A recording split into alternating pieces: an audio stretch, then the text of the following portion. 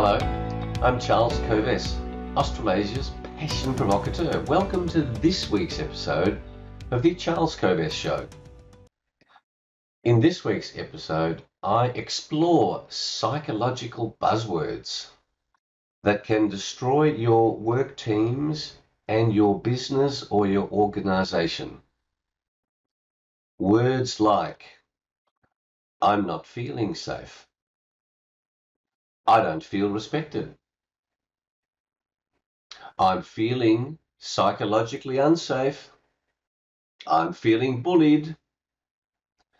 I'm feeling harassed. I'm feeling sexually harassed.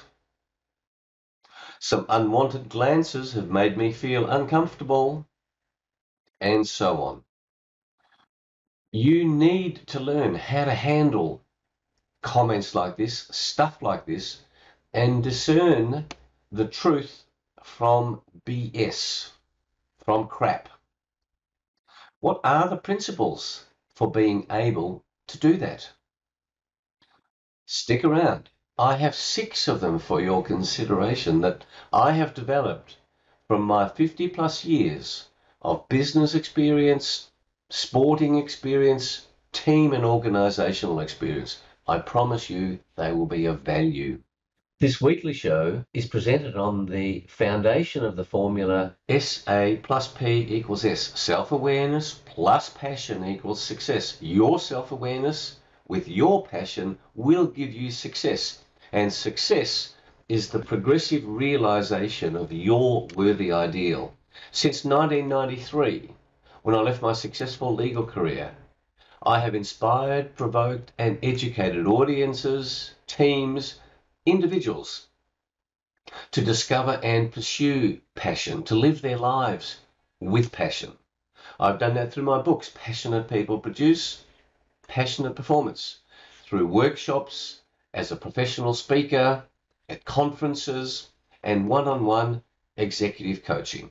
After 28 years, I would have stopped doing this if I knew it didn't work. It works. It changes lives. It can change your life if you aren't living the life that you have always dreamed about. This show is also guided by Socrates' famous saying, the unexamined life is not worth living. So I hope I provoke you to examine your life. I hope I provoke you to provoke those around you to examine their lives. You can see I'm wearing my red jacket, red the color of passion, so that when you see red in your day-to-day dealings, for those of you watching, as distinct from those of you on the podcast, it will remind you to live your life with passion, to keep working to discover your passion and to pursue your passion. Now, there are certain ways that you can pursue passion. That's a whole different episode, which I will go more deeply into. But I have found it is always possible for any human being to pursue their passion, unless that passion is to do nothing. And of course, you can pursue that. So I'm wrong there, aren't I? Ha!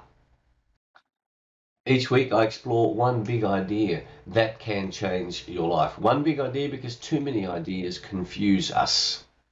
One idea that might appeal to you, you take action with that idea. I also share with you some practical tools to reinforce that idea. A song, a book, a quote, a spiritual tip, a health tip, and some humor. Life was definitely not meant to be taken seriously. I think we take it far too seriously. So I hope while I'm passionate about these topics, you understand that we are meant to be playful souls, playful spirits. And that leads me to the view that I subscribe to the view that we have a soul, a spirit, human spirit, a remarkable resource. Team spirit is what makes teams great, much more than just mental and physical capabilities. I also support addictions and I abhor political correctness. And certain addictions such as coffee, drinking my Republican beans today. Thank you, Pete. So not Nespresso today, but Australian coffee beans that I ground this morning and put in the coffee cup. Yum. So, what's happened this week before we get into the big idea? Well, what a remarkable Sunday it is when I'm recording this. Last night was the Wimbledon final. In Wimbledon in the UK in tennis, and Ash Barty won the ladies' championship. And it was 50 years ago that Yvonne Goolagong won it for Australia. Great outcome. We've got Euro 2020, England against Italy, tomorrow morning, 5 a.m. Melbourne time, in football, soccer as we call it here in Australia. We've got the Tour de France. We're up to stage 14. Remarkable. The pain and suffering, that's a theme of what I'm going to be saying later. The pain and suffering of those cyclists. I mean, I cycle every day, or exercise, or run, or swim, but mainly I've been focusing on cycling during all these crazy COVID lockdowns. But the Tour de France, you want to see what the price you need to pay for success is, watch that.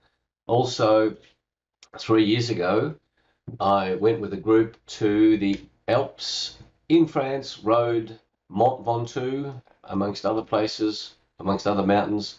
What a remarkable experience. What remarkable geography, topography. Gosh, it's such a joy watching the filming of that tour. Amazing. Anyway, 3 amazing sporting events. Tour de France, Wimbledon, Euro 2020. And yet, at the same time, we have police state in New South Wales. We have lockdowns. We have crazy premiers acting like this coronavirus is going to slaughter us and therefore we need to be locked down. We've got police on horses policing the Delta variant. If you read anything about this Delta variant, every time I see this, I literally laugh. Delta variant. The nonsense that this is incredibly contagious, when the death rate from people with COVID is across the world 0.16% of those who get COVID. And we are destroying economies, lives. That's what's in the news. And now there's this conversation going on. You have to have a vaccine if you want to do A, B, C, and D, but vaccines aren't compulsory. And I deny that this is a vaccine. It is a gene manipulating jab. But that's what's in the news this week. So here we have this amazing sporting events at the same time as police state as taking away your freedom. Please play a part in understanding this game. Do not be squashed into submission by lies from the government, from chief health officers. We're also seeing small to medium enterprises going into liquidation, going into bankruptcy. They have, after almost 18 months of business destroyed, government largesse handing out money, they're going under. And I predict that more will go under. There will be far more deaths by suicide, far more depression incidents, far more people simply giving up living life in the ways that I talk about in this show. The price we are paying for this ridiculous suppression of human activity, I say, is criminal by our politicians on both sides of the camp in Australia and around the world. And I'm making it my business to take action to ensure that those criminal decisions will be prosecuted. I was a lawyer, as you know. I have got legal connections. I am in touch with lawyers around the world pushing back against this criminal behaviour by politicians who ignore science, who ignore alternative views and impose on us absolutely unjustifiable restrictions. It is destroying lives in many, many countries, far more negative impact than anything that COVID could do, a mere flu. This brings back to me memories of the Roman Empire. So here we've got these amazing, wonderful sporting events and vast numbers of people suffering. In ancient Rome, that's why they built the Colosseum. If you look at Roman history, the Romans built the Colosseum to entertain the unemployed every second day. There was a show on. That's like what we've got now. We've got all these great sporting events to distract people from the important work of fighting for our freedom, for fighting for being able to live life the way that we want it without nonsensical rules being imposed on us for no good cause or grossly insufficient cause. Roman Empire then collapsed. I predict that if we keep going down this track, Western society is going to dramatically collapse, and America is leading the way, in my view. So, now to our big idea. Before I do, I invite you to visit our websites, covest.com for public programs, for corporate programs, and charlescovest.com for details of the self-awareness and passion quest. Come on that quest and rejuvenate your life. I again refer you to my books, Passionate People Produce and Passionate Performance. Come to our websites. If you would like the Self-Awareness and Passion Quest Manifesto, just fill in the form on the site and I'll happily send it to you. It will help guide you in your decision making. So the big idea today is psychological buzzwords, and I want to discuss some psychological buzzwords that can destroy your work teams, can destroy your organizations. You need to learn how to handle the complex crap, the complex BS that is being raised in the name of psychological safety. Life is complex. Human beings are complex. Life is getting even more complex. Relationships are complex. Any of you that are in relationships know how complicated they get. Now, as you know, I've been successfully married 3 times. I know the complexity of relationships. People are complex, difficult, and are weirdos, as you heard me say on previous episodes. But psychological buzzwords are proliferating more and more. It's a bit like DSM-5, the American Psychological Society handbook for discerning all these mental illnesses that I've talked about in previous episodes. Like all this incredible complexity of human beings. And the buzzwords are along the lines of, I'm not feeling safe. I don't feel respected. This is not a psychologically safe workplace. I'm being bullied. I feel like I'm being bullied. I'm being harassed. I feel like I'm being harassed, sexually harassed. Some of my work colleagues are giving me unwanted glances that are making me feel uncomfortable. Let me say this. You are a leader. If you're listening to this show, you are a leader. How do I know that?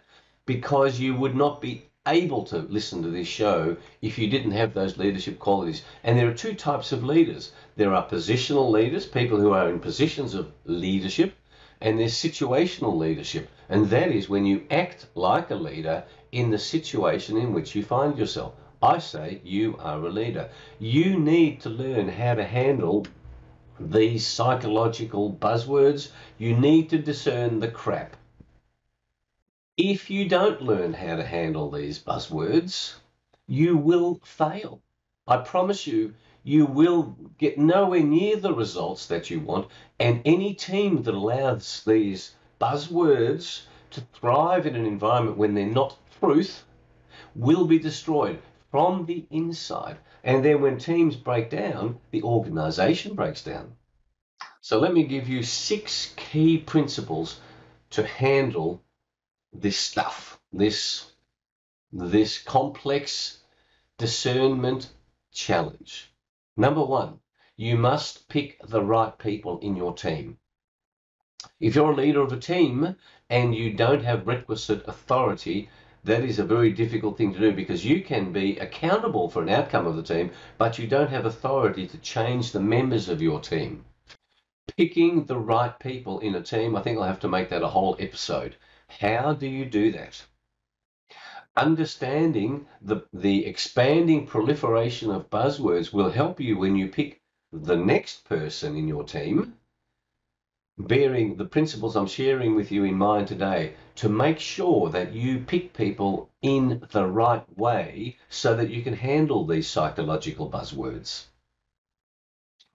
The second principle is to create the right culture in your team. Now, you can create a culture in your team even if you're part of the 10th biggest company in Australia. I have done work for the top 4 banks in Australia, and each team in those banks behaves differently, some in significant ways, some in small ways, but each team has a culture. My favorite definition of culture is what people do when nobody's telling them what to do.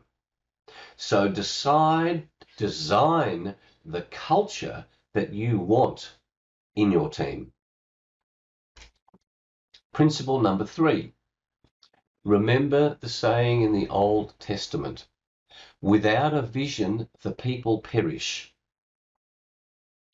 A vision unites complex human beings, weirdos, every single one of them, around a compelling idea, around a compelling vision. And there's a saying that when one thing unites us, it overcomes all of our divisions. So here we are talking about Euro 2020, or supporting Ash Barty as Australians at the Wimbledon final, because we're all supporting a particular team. That overcomes our differences. And that's the point about a vision for a team. When there's a compelling vision, it helps us to overcome psychological crap, psychobabble. It's a very, it's like you're in all the crap, in the day-to-day crap, but suddenly you've got this picture in the future of how exciting the future is going to be, and suddenly the crap doesn't matter. The psychobabble disappears because each member of the team is excited about achieving that vision. The fourth principle, understand the most important principle of great teams. There are 2 key elements of great teams, and that is that team members trust each other and care about each other. I'll use the love word here. They trust and love each other. I've worked with top-class sporting teams, even buffhead rugby league players. When they win a premiership, they publicly say, I love my teammates. When you have a compelling vision, your job is to understand that we're weirdos, but it's trust and love that helps us push down the unnecessary psychological buzzwords. When people feel loved and feel trusted, they're not interested in using these psychological buzzwords. This trust and love question is another episode all of its own. And that's another, there you are, Julie. We'll have to keep writing all these notes about all these possible episodes. Like I'm up, this is up episode 67, dear viewer, dear listener, episode 67. But I reckon I've got about another 250 episodes to go before I run out of things to say, and then other stuff will arise. So you got me for a long time.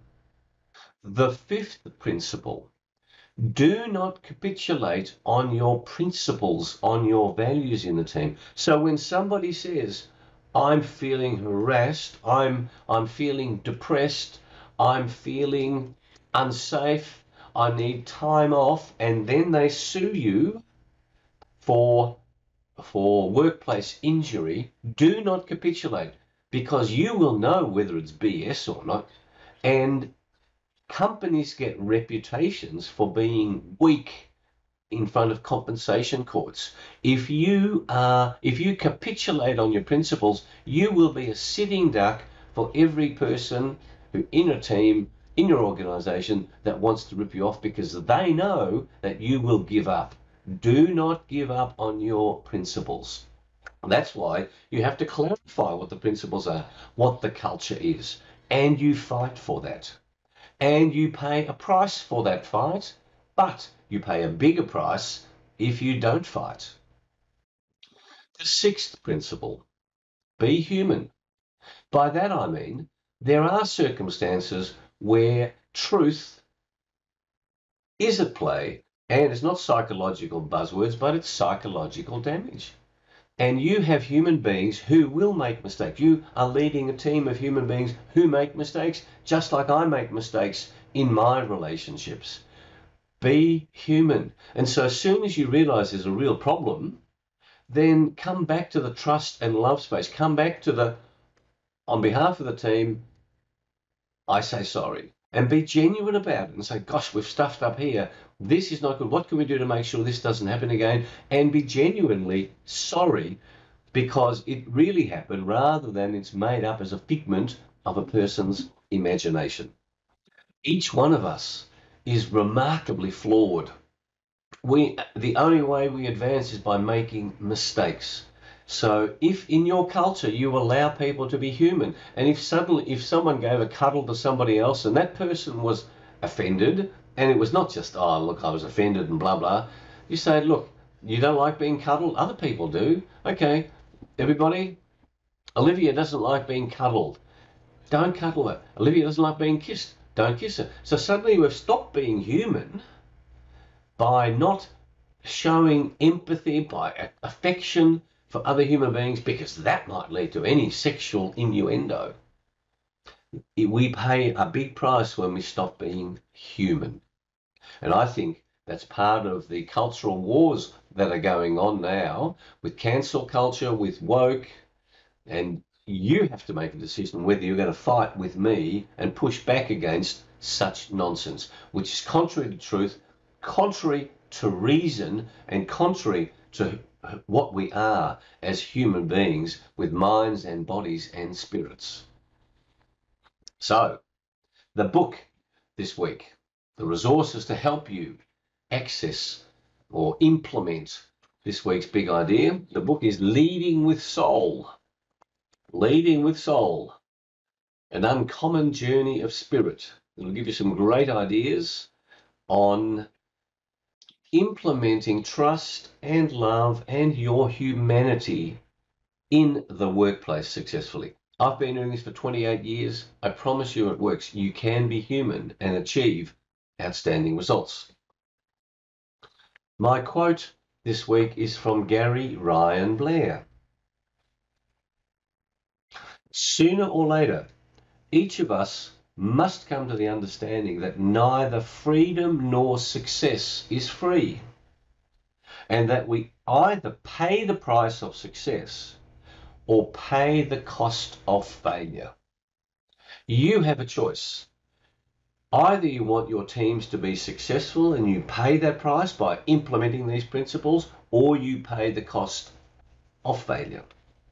My song this week is True Colours, sung by Cyndi Lauper, and one of the writers of that song was Justin Timberlake, just as by way of interest.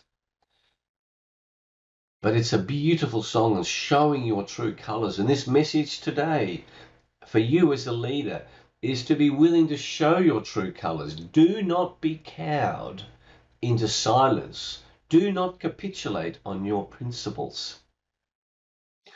There's a beautiful line in this. So don't be afraid to let them show your true colours. True colours are beautiful. I see your true colours shining through. I see your true colours, and that's why I love you. You see, it's your truth that is lovable. And as a team member, stop trying to pretend that you are perfect, that you have all the answers. None of us has all the answers. That's why teams work. And when team members are willing to show their true colours, where they're not criticised for showing their true colours, you unleash genius. Now, some workplaces, particularly when I'm thinking of public service, big organisations, the psychological buzzwords have taken over. So for a bit of humour, here are some of the things I'm sure you'd love to say out loud at work, but you wouldn't. Number one, I can see your point, but I still think you're full of crap. Number two, I don't know what your problem is, but I'm sure it's hard to pronounce. Number three, I see you've set aside this special time to humiliate yourself in public. Number 4, I'm really easy to get along with once you people learn to see it my way. And number 5, I'll try being nicer if you'll try being smarter. They make me laugh, these. Anyway, whoever wrote them, they're very clever. And my health tip this week is do some research on your sleep patterns. I'm reading more and more about the impact of sleep. We're getting better knowledge around sleep, understanding your sleep patterns. I've got one of my friends whose wife has just been through a sleep pattern assessment process. It seems to be a crucial element in your health. It has all sorts of unintended consequences if you have sleep problems, and then when you work out what the problem is and solve it, it can lead to massive health improvement. My spiritual tip, relative, of course, to this psychological buzzword problem, is for you to consider how you would express to work colleagues that you love them. How would you express that in your soul, in your spirit, in your heart, you actually love them? Scary idea. How would you show that you care about them and express that you love them? That's the 6 tips. That's the 6 additional resources. Think about the impact that psychological buzzwords, if they are not genuine, are creating havoc in many, many teams and workplaces. Think about the 6 principles I've shared with you and implementing them to make a significant difference in the teams that you lead. And if you don't handle these psychological buzzwords, your team won't function. I again invite you to visit our websites, covest.com, charlescovest.com. Ask for a copy of the Self-Awareness and Passion Quest Manifesto. Sign up for Passion Points to Ponder. Check out my books, Passionate People Produce Passionate Performance. If you enjoy this show, please subscribe to the YouTube or the podcast. Please share with your family, with your friends, with your networks. I'll be most grateful. And until next week, may you continue to live life with passion, to embrace the challenges that come your way, to live life loving your life and loving those around you, and choose to enjoy whatever happens to you. Thanks for being with us. I look forward to being with you next week. Bye.